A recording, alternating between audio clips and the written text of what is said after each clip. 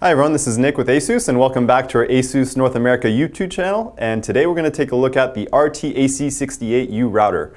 So this is our new top dog router, the highest of the high end that you can get. It's replacing the RT-AC66U, and this one is running on a dual core ARM processor that runs at 800 megahertz. So let's jump right in and take a look at the hardware on the router here. So you can see that it is the same kind of black matted finish design. Kind of nice, elegant design. The one difference from the RT-AC66U is that it does come with a built-in stand here on the back.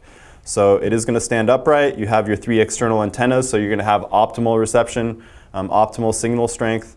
And on the back here, we can see that we are working with, you got your power, the power in, you have the power switch, so you can turn it on and off without having to disconnect the cable or disconnect the plug every time. Here we have a USB 2.0 as well as a USB 3.0 port.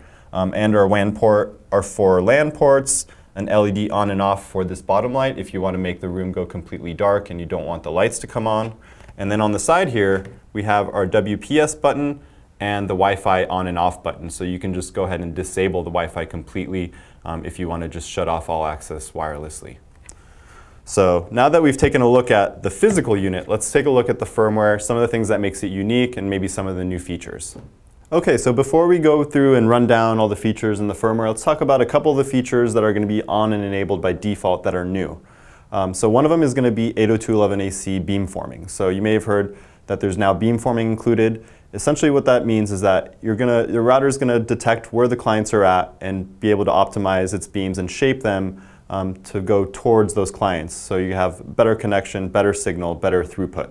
That's going to be enabled by default, and this router enables both explicit and implicit beamforming by default, meaning that if your client, the laptop, or the USB adapter that you're using doesn't support 802.11ac beamforming, the router is still going to perform better than a standard router that doesn't have implicit beamforming enabled. So now that that's out of the way, let's talk about one more thing that's going to be brand new, and that's Broadcom's Turbo Qam.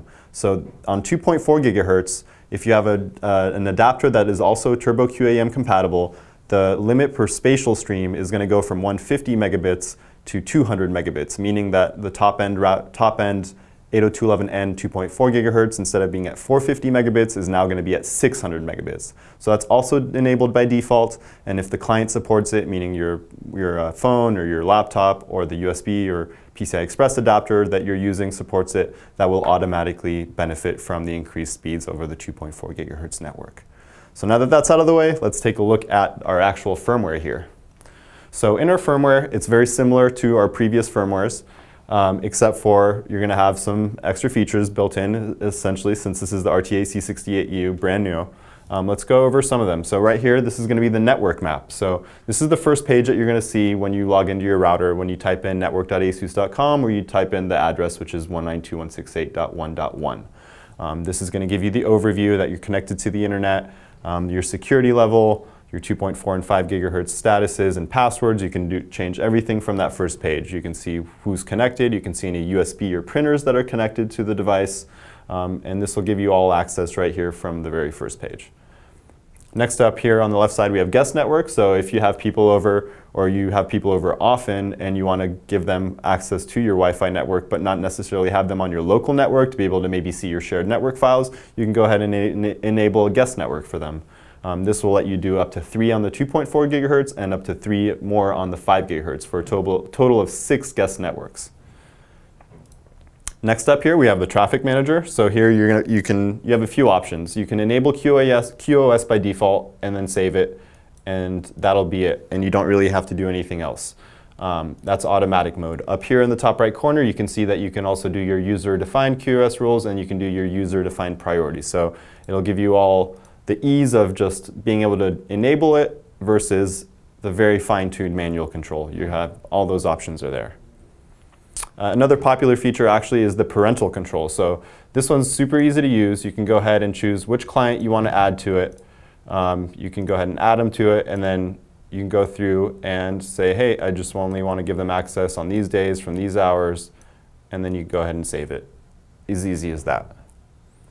Another popular one is the USB application. So USB application, I believe, is getting a lot more usage and interest because there's a lot of things that you can do with it. And one of the things that we've done here at ASUS is develop our server center and being able to plug in USB sticks, USB hard drives, and being able to share those across the network, being able to share those remotely in what we call AI cloud.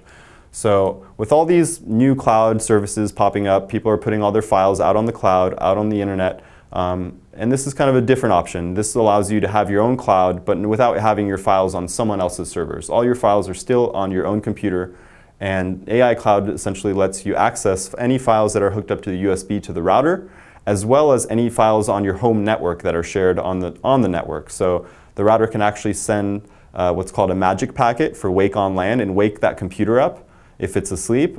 Even if you're on the other side of the world, it'll wake it up, and then you have access to all your files on your home network, that even if they're on your computer and not necessarily attached to your router. So moving on here, we have our wireless settings. I'm going to go ahead and, so these are our basic 5 gigahertz, and you can go through the 2.4 gigahertz settings, but what's really cool is here on the professional side, you're going to have the same for 2.5 and 2.4 and 5 gigahertz. But you're going to have all these options here. And at the very bottom, one of the really cool ones is going to be TX power adjustment. So that's the transmit power adjustment. You can actually go through and adjust how much power you're transmitting with. So this is especially useful if, say, maybe you're in a small apartment or a small space. Actually reducing that transmit power might actually get you better throughput. Or say maybe the inverse is true and maybe you're putting the router down in your basement far away from all of the rest of the devices. Increasing that transmit power might help break through that and give you a good signal to the rest of the house or to the rest of the apartment. Let's go through a couple more features. The one other I want to go through that's pretty unique and is more of a power feature is the option to do dual WAN.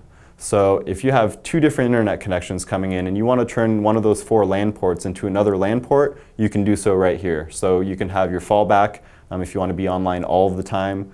If one connection goes down, it'll fall back to the second connection. Very power user feature, small business kind of feature, but this is going to be standard on our RT-AC68U here. Of course, we're going to have our VPN server, our admin, and network tools are really going to give you a lot of power user features. So now that we've kind of done a quick run through of the firmware, let's take a look at some speed tests and kind of see what kind of speeds we can get out of this. Okay, so the last thing we're going to show you here today is we're going to run a speed test. And what we're going to be using for this speed test is our PCIe AC68 PCI Express card. So this is a 3x3 solution, meaning that it's got 3 antennas, so it's got 3 transmit and 3 receive antennas, which matches up perfectly with the 3x3 router, the RT-AC68U.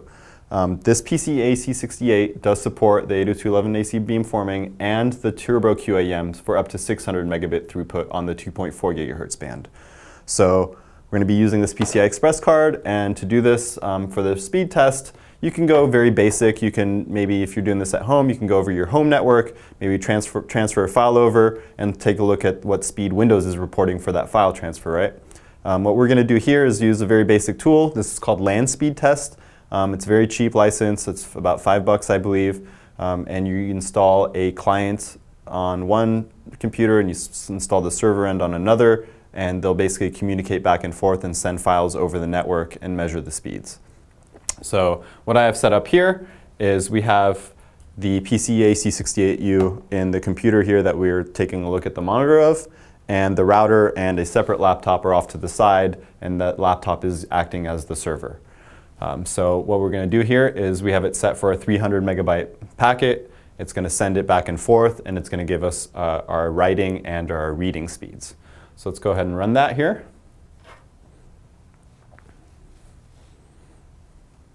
Here we can see we already got 540 megabits of throughput writing, and the reading is finishing up here, and we got 445 megabits throughput on the writing. So that's not going to fill up the 1300 megabits that you see advertised as the theoretical max. Everything's going to depend on the environment that you're in. Here we're in an office space, in a workplace. There's a lot of other wireless networks around, and then you got to account for overhead. If you're in a very clean environment, say you're in an actual house and you don't have many neighbors or many other Wi-Fi networks, you're probably going to see a bit better performance than this. So hopefully that's given you a better look at the RT-AC68U router. Take a look at the hardware, all the connectivity features, all the buttons, on the unit itself, as well as the firmware features that are now included, like the 802.11 AC Beamforming, the Turbo QAM support, which is essentially what allows this router to be an AC 1900 router, right? Because you have 1300 megabits theoretical on the 802.11 AC, and now you have 600 megabits theoretical on the 802.11n. So 13 and 6, you get 1900, and then as well as the performance that we showed you at the end. This has been Nick with ASUS, and if you enjoyed this video, please go ahead and like and subscribe.